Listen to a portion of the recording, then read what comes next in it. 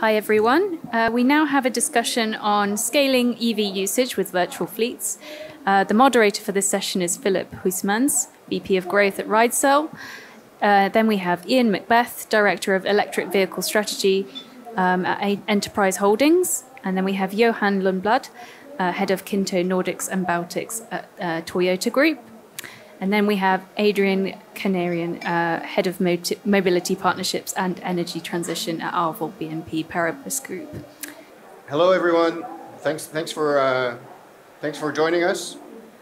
And I think today's panel is a wonderful example of what's going on in the world today. I'm sure if you look around at the conference, you'll notice that maybe half the panel sessions have the two letters EV in them. And that's because there's been a huge, I'd say, inflection point in the market. I would place it around 2018, 2019.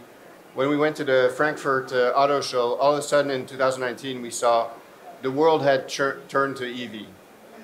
Having said that, EVs, still have, many challenges ahead. If you looked at penetration across markets, oftentimes the total EV pool is no more than 5% of the vehicles.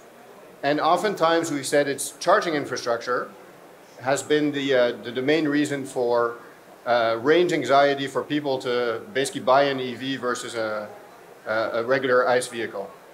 And so for us, I'm Philippe Huysmans, and I'm EVP of Growth at Ridecell. And Ridecell, what we do is we digitize fleets. So we've had the honor and privilege of working and launching some of the largest electric fleets in Asia, in the Americas, and in Europe, because we worked on shared fleets. And so we fundamentally believe that fleets are the accelerated path and leading the charge towards electrification and net zero. And so what we wanted to obviously bring today to today's panel is three unique perspectives from three of the industry leaders in different fields. So to my left, I have Johan, who represents Kinto, head of Nordics and Baltics, as an OEM perspective. I'll quickly introduce them and then more in depth.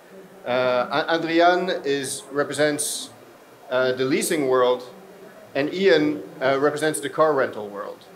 And if you look at their respective companies, they're actually the leading companies in each of those segments. Johan, part of the Toyota Group and Kinto Initiative, the forward-looking brand for shared mobility and new mobility.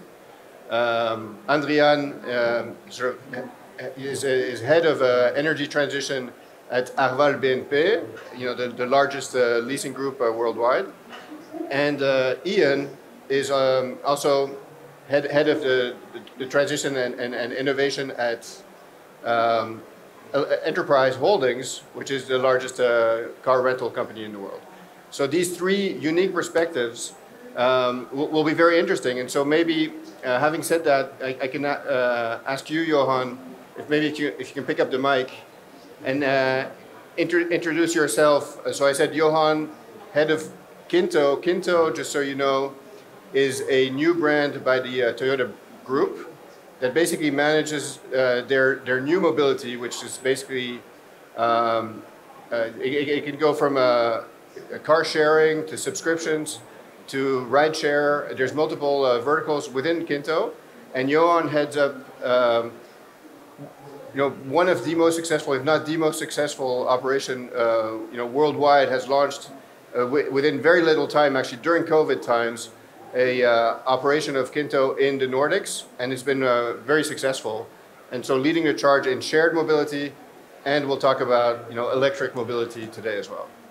Delighted to be here in this panel and visiting the MOVE conference. So to add a little bit on what Kinto is and what we're doing is, to put it very shortly, there's a twofold mission that we have within the Toyota Group as Kinto when it was established. It was, on one hand side, transform how Toyota and Lexus products go into the market.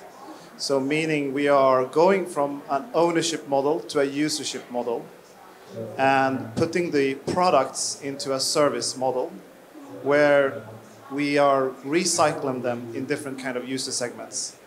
So inherently, we see this as a kind of circular business model where we keep the assets and we put them in different kind of customer segments, whether that is in a corporate sector or in a consumer world. We don't differentiate that. We really build on how we can make the most out of the assets that is very resource intensive and how they can actually be used to create more mobility as a whole.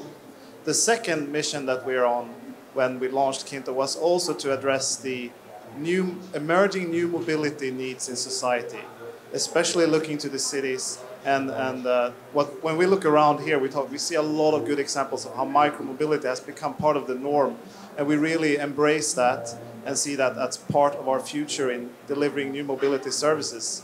Micromobility in many different forms that we are not maybe used to today will be part of our future delivered as a service. So that's a very big move from the traditional automotive company, and that's the decision to create another brand, a global brand that is not directly linked to the Toyota and Lexus customer promise, but it's a service delivered. And I'm heading up the initiative in the Nordic and Baltic region, and as Philippe said, we focused on launching station-based car sharing, and today we operate more than 1,000 units in Sweden and Denmark in a station-based model in central location in the key cities in this region. Yeah, so thanks for adding to that, Johan. So Andrian, represents a head of energy transition at Arval BNP Paribas and across Europe. So we'll bring a unique perspective. Yeah, add to that introduction. Sure, thanks Philippe. So hi everyone, happy to be here. So I'm part of Arval, for those who do not know Arval. So we are a leasing company. We've been around for over 30 years. So historically, basically we were concentrating on corporate customers, so leasing vehicles, so financing vehicles and all the services around vehicles for corporate customers. Recently we have developed to other segments, including B2C, and more importantly, we are migrating towards a mobility company. So we want to be able to address the various mobility needs of our customers. So be it a company car, but also other forms of mobility. And what we see when it comes to cars, we see that the mobility is expected to be much more sustainable, and cars ultimately electric as much as possible. And as you said, in the last couple of months, we've seen a lot of traction and a lot of interest from customers, not only to test electric vehicles, but really to make the right step towards electrifying their fleets. And indeed, I'm heading the energy transition part, so happy to be part of this discussion now. Thank you. Well, first of all, thanks for inviting me here today. I'm glad so many people have managed to drag themselves away from lunch, so it's nice to see a full room. So my name's Ian Macbeth. I'm EV Strategy Director for Europe for Enterprise Holdings. Maybe some of you don't know who Enterprise Holdings are. Sometimes we get accused of being a software group or something like that. We're the largest global shared mobility fleet. Established in 1957 in St. Louis in Missouri, and been in Europe for over 30 years now. Again, the largest car rental operation in the UK. And I'm basically in charge of the transition towards electric vehicles, whether that's meeting the UK government objectives of 2030 or the European Commission directives around 2035. Which sounds a little way away, but then when you say it's only 7 or 8 years ago that we're going to have a fully EV fleet in the UK, that does set some challenges and expectations. So we'll go into that in a little bit more detail and maybe contrast where we are different from a lease co or an OEM going forward. All right. And so maybe to open up with, so those are the introductions. As you can tell, the three different industries looking at it, from their own perspective, and also the industry leaders in each of them. Ian, maybe you can start with some of the current initiatives, and maybe also if you have specific company targets around EVs and net zero. We've got a fleet of around about 125,000 vehicles in the UK alone.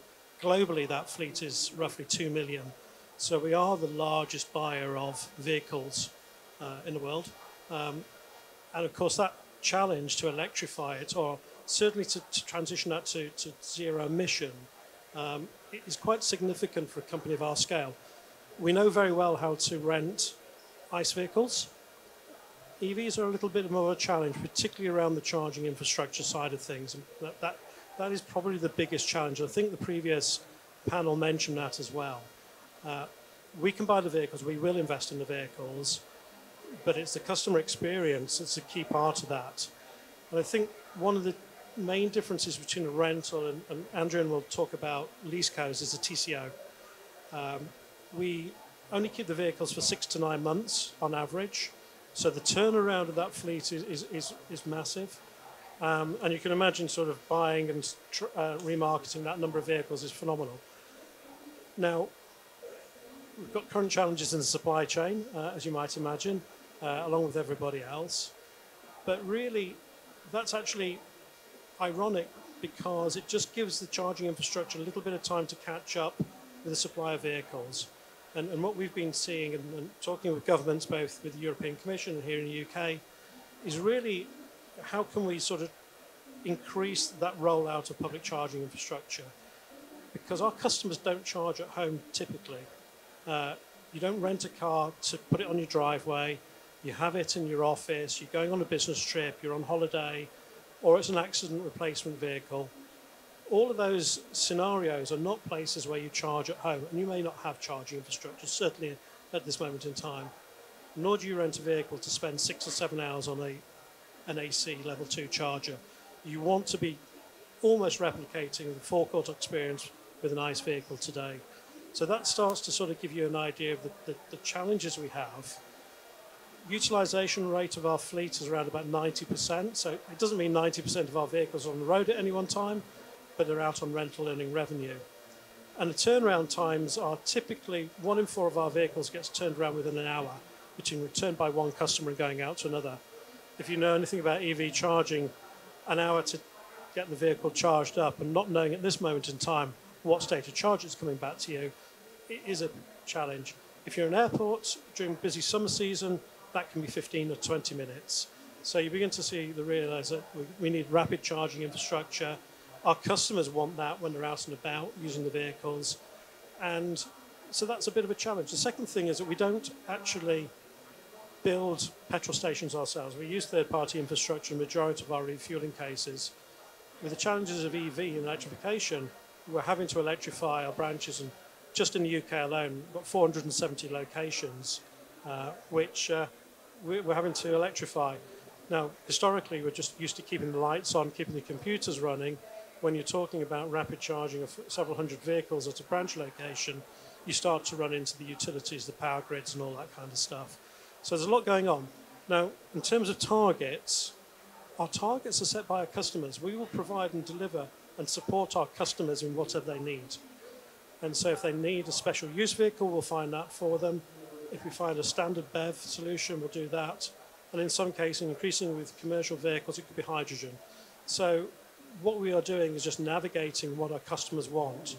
If you're seeing where demand is coming from at the moment, it's some of the larger corporates from an ESG perspective, particularly the sort of large multinationals who've made those ESG commitments and are pushing that down their supply chain.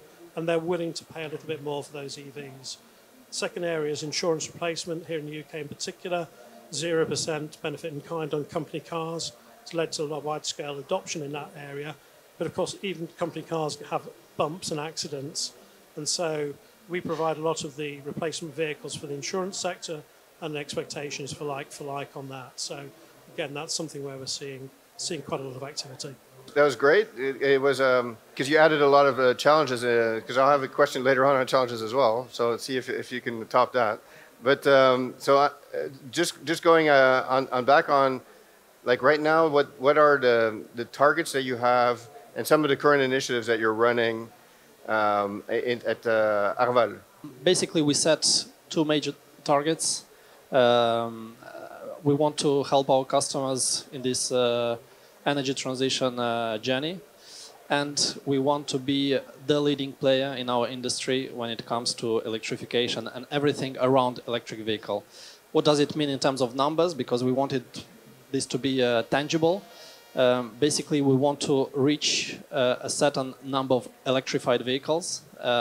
Initially, we wanted to reach 25% of our fleet that would be electrified by the horizon 2025, and that equates to 500,000 electrified vehicles.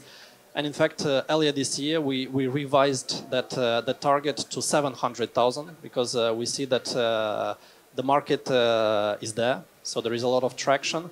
And in fact, some of the initiatives that we have started to put in place, well, they are successful, and we believe that we can reach this new threshold. So, yeah, I'm just going to interrupt for a second because that's an incredible example of a target that moved like within 2 years, maybe I could even say extended year, from 25% of the massive fleet of Arval, of 2 million vehicles, now it's now 35% already a year later. So, next year it'll be 45, etc. So I don't know.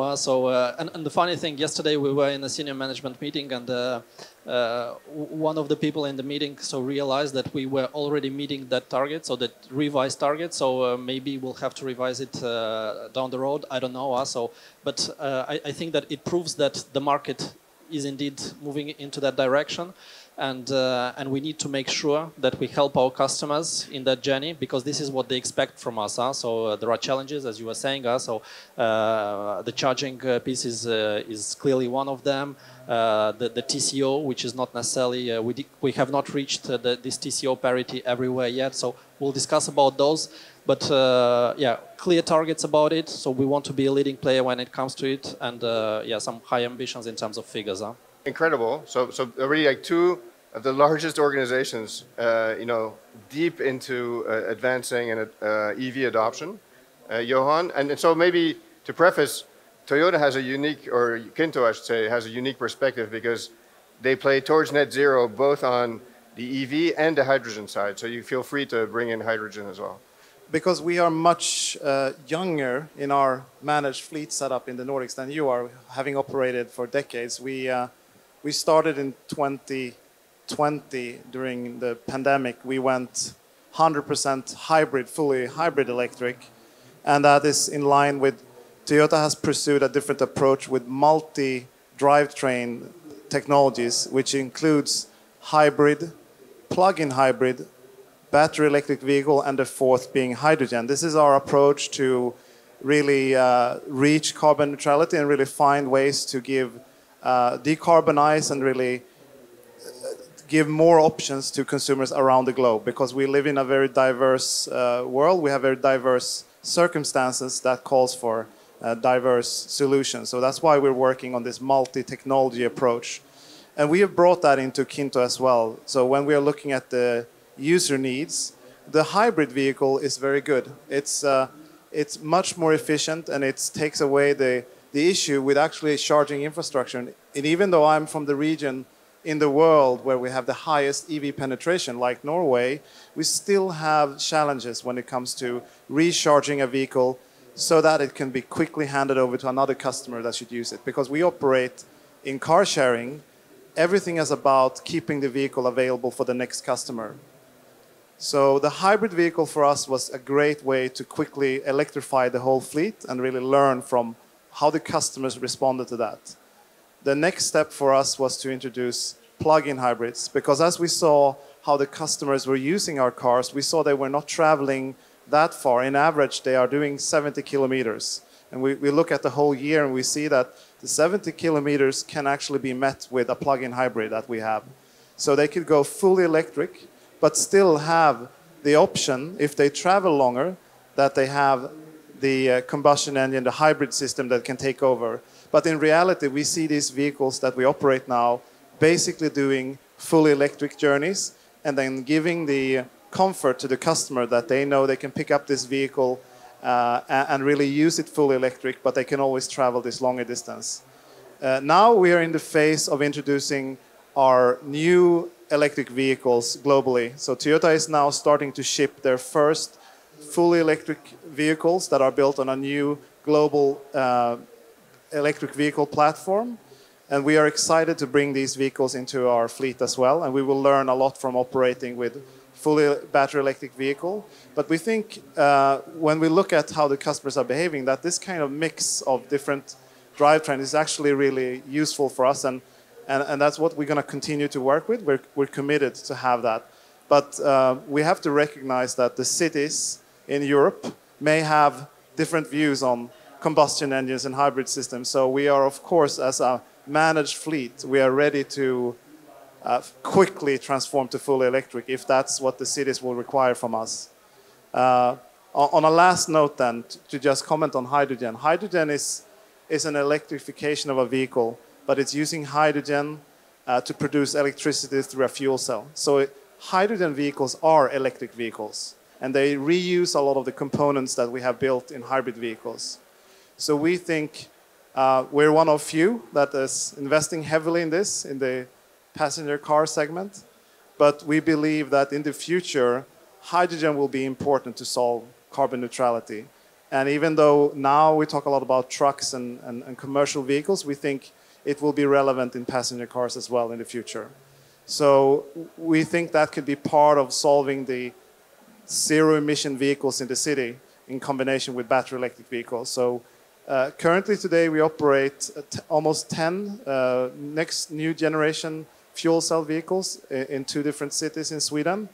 And it's really great to kind of democratize this technology. It's very difficult to get out there, but with car sharing, we're able to reach so many customers and companies that really want to try this technology, and they really want to see that becoming a reality in the future. So car sharing has enabled us to democratize hydrogen in many different customer segments. Thank you, Johan. Again, super interesting perspective. Maybe if you give the microphone back to Ian, let's think about like what's driving, because it's now we just heard about all the initiatives underway, some of the objectives of the different groups towards net zero and EVs.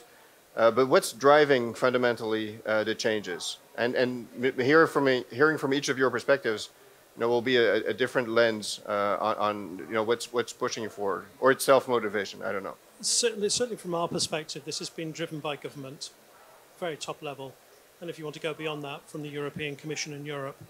So a lot of it is government-led, but then being devolved down to different local authorities, administrations, city administrations, which is where you start to see low emission zones, ultra low emission zones, access controls, all of that kind of things. And of course, that drives behaviors of our customers.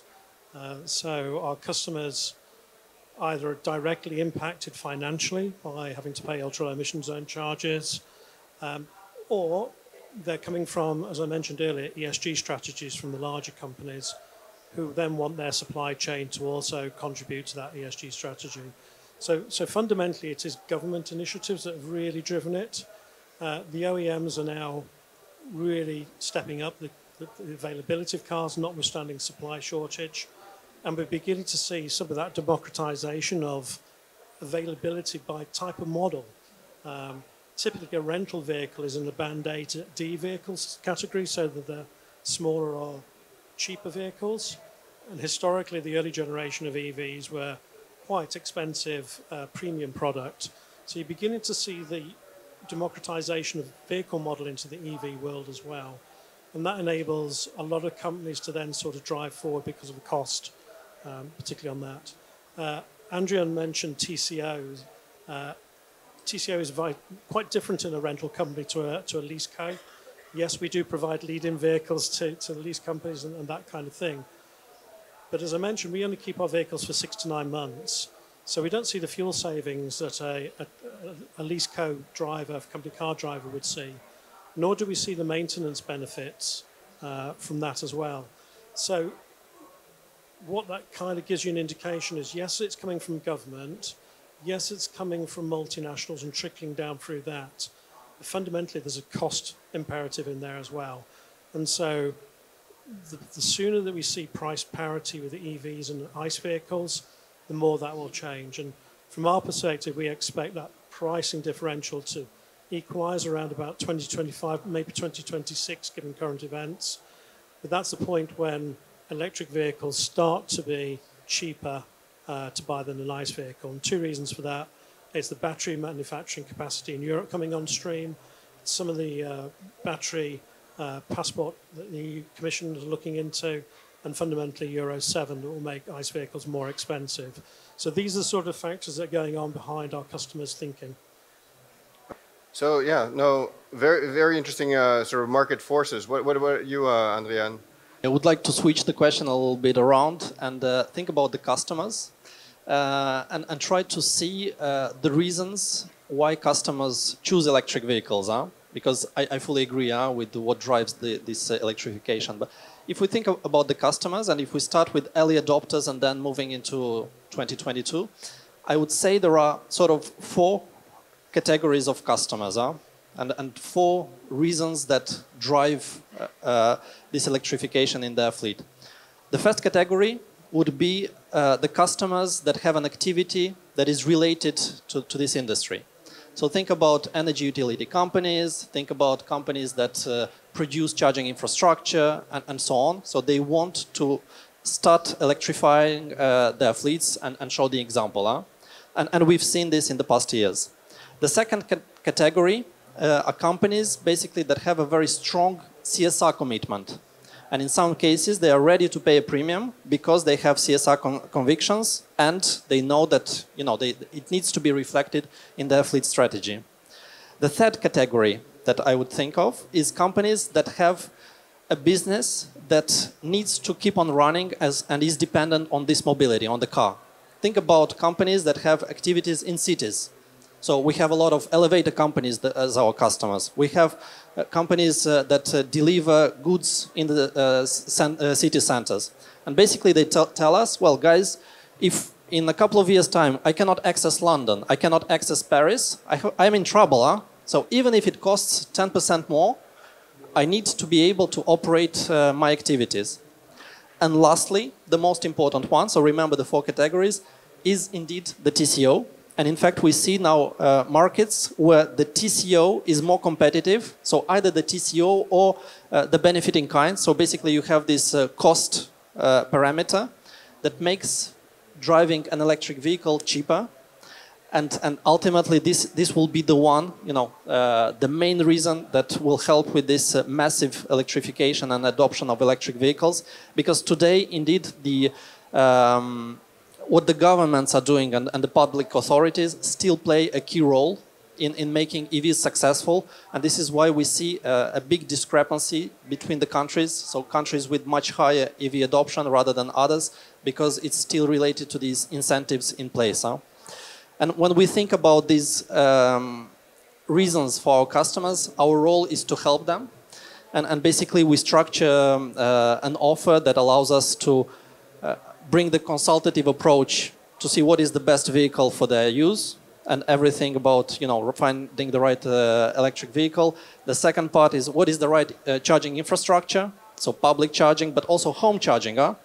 On the opposite of what you were saying, for us, for our customers, home charging is important. And our ability, for example, to reimburse for the home charging our drivers, while the company wants to reimburse for the home charging, is something that is key. And we facilitate that for our customers. And then some specific focuses like how do we price these electric vehicles. Maintenance is completely different. There is much less to maintain on an electric vehicle, and pricing the electric vehicles to reflect what are our ambitions and what is our vision around electric vehicles, well, makes for this offer that we have set up for electric vehicles. Thank you very much, Andrian. So that really shows that there's a depth in the market, because there's 4 distinct, very well laid out customer categories that are pushing for this. Johan, what about you? If I could add from our perspective in car sharing, let's talk about the end consumer and let's say the appetite to pay more for what's already a sustainable way to use car sharing, but also to make sure that that shared vehicle is electrified or is zero emission. So we really see customers asking for more zero emission vehicles. And when we have tested out this clearly shows they're ready to pay for that as well. And the reality, we have a different kind of operating model for that, because there are charging cables that get lost. There are a lot of new kind of cost elements and things that are complicated. But as this matures, as the infrastructure gets better, as the vehicles become more integrated and improved in terms of recharging, I think in the longer term, managing an electric fleet in our model, station-based car sharing, will actually be more sustainable from a business performance, profitability perspective, and of course, managing a zero-emission fleet will further strengthen the kind of contribution to how we can decarbonize, use less resources by sharing them, and making sure that they are faster converted to zero-emission vehicles. So clearly, I see that that's a way to get buy-in. It clearly shows customers are ready to pay for this. Phenomenal. Right now, we've talked mostly about the positives and everything that's moving, forward. I know here we've already talked a little bit about the challenges as well. Johan, from your perspective, what are the things that are making it go not as fast as we want? Like what are the blockers or the pitfalls? When we talk about car sharing, we want to kind of picture this ideal world where we look at the streets of Paris where there are these shared vehicles and green spaces everywhere. But the reality, when you operate car sharing, in our case, we're in dark underground parking garages trying to direct our customer to the vehicle. That's the reality when you, at scale, want to deliver the service. In dense cities, there is no space for the car. So if we look at all the stations we operate, it's very few. Even though in the Nordic region we have massive governmental investments in infrastructure, we're still very far away from overnight turning our fleet electric, because we really need the infrastructure in place to recharge the vehicle. So I think we really have to think about that. There will be challenges in the cities to kind of get this infrastructure in place, not just the charging itself and the space required, but all the kind of energy that's going to go through this. It's going to be a challenge, I think. So I will not dwell on hydrogen, but in the longer term, if hydrogen can be complementary to battery electric vehicle, we could kind of reduce some of this pressure on having this massive investment in fast charging stations all over the city and create other kind of energy hubs. Just like the traditional gas pump could become a hub for quickly recharging vehicles, batteries and hydrogen. So I think that's, we really see this infrastructure as as a big bottleneck for scaling. Andrian, do you see some challenges? Same? Sure. So, well, first of all, I would tend to definitely agree with this challenge of charging the vehicles in the city. And you have a lot of these homeless cars, if I can call them like this. So they do not have a specific place to park, yet they need to be charged if they're electric. So it is a challenge, and we see it for drivers in apartment buildings, where in most European cities it is a challenge. I wanted to pick up on the other topic that you were mentioning on the impact this may have on the grid. And in fact, we've been thinking about it a lot, and we believe now that this can be an opportunity rather than a challenge, in the sense of, where we believe that the car, and more importantly the battery, can play a key role in regulating the energy demand and restitution, rather than just thinking of everyone plugging the car at 7 p.m. and these big peaks. I think this can be an opportunity where the car becomes a battery on wheels and can restitute part of the energy back to the grid when it needs to, when the grid needs to. And in fact, we are investing in some projects around vehicle-to-grid that allow this bidirectional charging that we believe ultimately will be a big plus for the energy grids. And we are a little bit more positive on this topic, but for sure, ultimately, I think charging is the big challenge. Huh? When we are renting out vehicles in station-based car sharing, on a Saturday afternoon, everything is out. A Saturday evening, around 10, all the cars are coming back. And they are ready. The customers want to pick them up early on Sunday morning. So this will pose a kind of big challenge on the consumer behavior on how the fleets are actually the demand-driven kind of way of how the cars are used, and that's really what we see. We see stations that have a full investment of charging spots, but they're not load balancing, so they cannot handle to charge several cars. They're used to, and we need to charge at the station several cars at the same time so that they're ready. And that's really the challenges we encounter in real life when the cars are being used in this way. And I would guess this what confirms what Philippe was saying, that how these industries are to a certain extent different in the expectations and how customers use the vehicles. But I think, well, if I look at you and the services that you may provide is exactly this, bringing some intelligence on how the charging is operated and how intelligent can a grid be in this kind of environment. Ian, you actually started off in your first question already showing all the challenges. I think from enterprise rent-a-car, the largest car rental company, I think I saw your presentation earlier. It's basically some vehicles, they only come back 10 minutes and they're going out again. So obviously the whole charging is very difficult. So I think you're probably wishing for these battery packs that you can just re-inject. Which is one solution. Now, Ian also worked at TfL, so he has a long history and perspective on innovation. I've got a very long history in car sharing and car clubs as well. I'll just address a couple of points the guys made here. So we operate the largest car club in the United Kingdom, certainly by geographical spread. And it's a back-to-base model. So in the same way as Johan's vehicles come back to a charge point, that's exactly how our vehicles operate as well. And Johan sort of mentioned the real estate in cities is hard to come by. So a lot of the contracts in the UK are let by local authorities, city authorities. And all those conversations are now about EVs. So not only is it difficult to find the real estate, but it's also where do you get the power from and where do you charge the vehicles.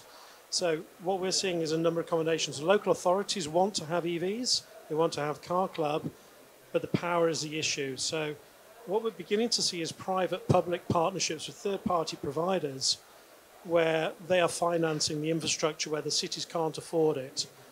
But there have to be quite a long payback period on that infrastructure. It's usually 10 years or more, something which local authorities are not typically aligned with on a car club contract. So it's quite interesting how that piece is moving. The other side of it is that we're also seeing more demand for those charge points because a couple of years ago, it didn't matter if the car club vehicle was sat on a charge point. It wasn't being utilised. But if you think about 10-year payback periods for the charge point, the utilisation of the charge point becomes almost as important as the utilisation of the car club vehicle. So some interesting dynamics around that. In terms of vehicle-to-grid bidirectional charging, we're a little bit more conservative than Andrian in that most vehicles today are designed to charge at home. So a benign 7 kilowatt AC charge takes its time. As you've already heard, quite a lot of our vehicles are going to be fairly intensive and going to take DC rapid charging at 100 kilowatts, which puts a lot more stress on the battery. If you bring bidirectional charging in with that sort of environment, that doubles the stress on the battery. And at this moment in time, we're not too sure, we haven't got the figures about what that might do to battery health. And battery health impacts residuals onto the remarketing side of things. So we're just taking a little bit more, maybe conservatively. We're certainly looking into it, we're certainly trialing technologies, but you probably won't see bidirectional charging on our fleet in the near future. And then in terms of other options going forward, yes, we're seeing a lot of the OEMs develop vehicles with 11 kilowatts AC charging, which doesn't sound much different from 7, but it's almost twice as 50% faster, so that helps. A lot of the vehicles are now coming with 100, 125, 150 kilowatt DC charging, which again helps from a rental perspective in that our customers can go to a rapid charge station, sit there, have a coffee for 15 minutes, get a couple of 100 kilometers of range and get on their way again. So that's the really important thing, but the pace of that rollout is the key issue for us. 2 years ago, you could go to a rapid charge station in the UK, very rarely would have to queue. There weren't many of them. This Christmas, every rapid charge station in the UK had a queue of cars waiting to get onto it. So it just shows you how quickly that's changing. And then just maybe battery swapping.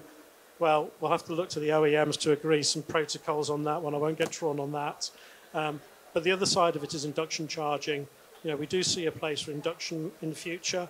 It just simplifies the process, particularly when you've got ISO 15118 plug-and-play type things where the customer doesn't have to use RFID cards.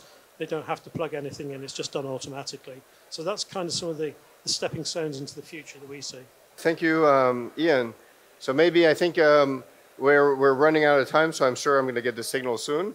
But maybe a parting words on where you see the industry headed, because we've heard about, from this incredible panel, opportunities, the current initiatives, the objectives across 3 different industries in automotive, and also some of the challenges that we talked through that are similar and different. So parting words on where you see this going forward? I will also kind of end on a positive note with the managed fleet can actually lead the charge for a fast transition into fast decarbonize, but also by a managed and shared fleet, we can give more mobility for more users. So in essence, that's what the rental car and a full service leasing company, and as we are similar in that way, we operate similar models. That's what we can achieve, and that can really be positive to both creating good mobility and decarbonize the transportation system. Okay. Very quickly, I think that I would just say that it seems now obvious that electric mobility is the only way that would allow us to reach the zero emission targets, be it hydrogen, which indeed is an electric vehicle as well, or fully battery electric vehicles. And I think that our role as an industry is to help customers, you know, move as smooth as possible into something that can look quite hectic. Yeah, and I think that future is electric. Well, I've got to agree with both of my panelists here. We are in a transition stage. I think if we think back at this conference in 2030, you think, what was all the fuss about? Maybe charging a vehicle would not be so different from what we experience today with an ICE vehicle, just because of battery technologies, powertrain and things like that. But you have to remember that EVs are not the answer to all mobility issues, but I think shared mobility is certainly the way forward, and enterprises company, we're going to help our customers transition to meet net zero objectives. We are going to invest billions of euros and dollars into this process over the next few years, perhaps more than most governments. So we are a key part of this transition and helping our customers going forward. Thank you, Johan, Andrian and Ian for this great panel session. I think we ran out of time, unfortunately, so we'll take questions after, but we're obviously available. And onwards to net zero with 3 automotive industries well represented here. Thank you so much.